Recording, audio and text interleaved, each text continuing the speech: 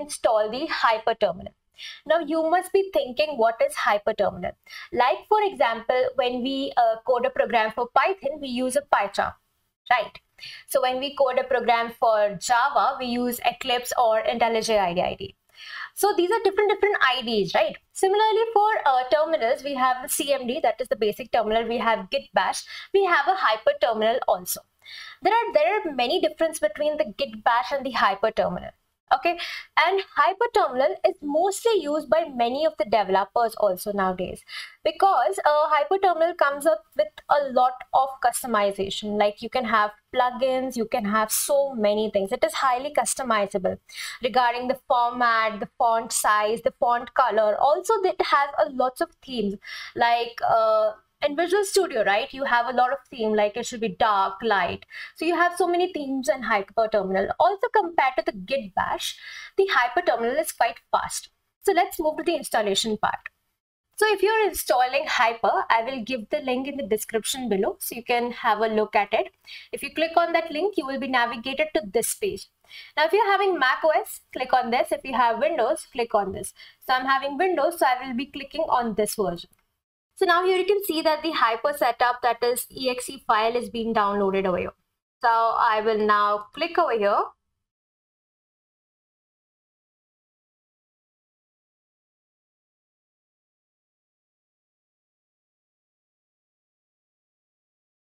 Okay, so this is the HyperTerminal that you have over here.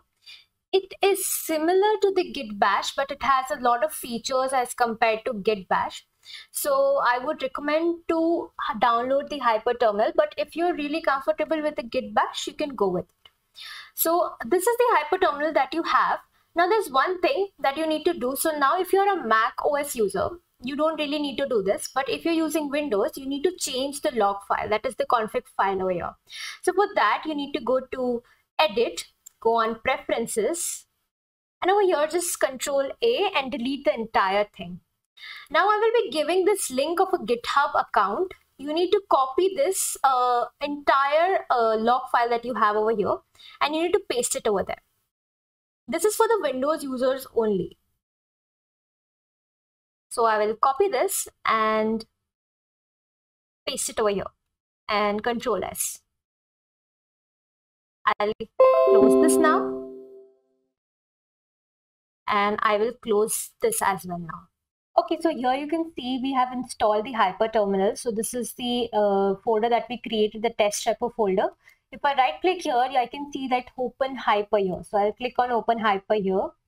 So now if I write touch file2.txt, and then if I write get status, here it says on branch master, your branch is up to date, but there is an untracked file over here. So now if I write git add and a dot, so all the files are tracked. If I write get status again, and then it says that changes to be committed. Now if you want to commit it, you can write git commit and -m, and after that your commit message, that is the first commit or something, whatever you want to write, you can write over here. After committing, we can add a remote origin, and after writing a remote origin, we have to push the file. So this is the entire process. You can use the entire process in the HyperTerminal as well. If you're using the Git Bash, it's the same process. If you're using the HyperTerminal, it's the same process.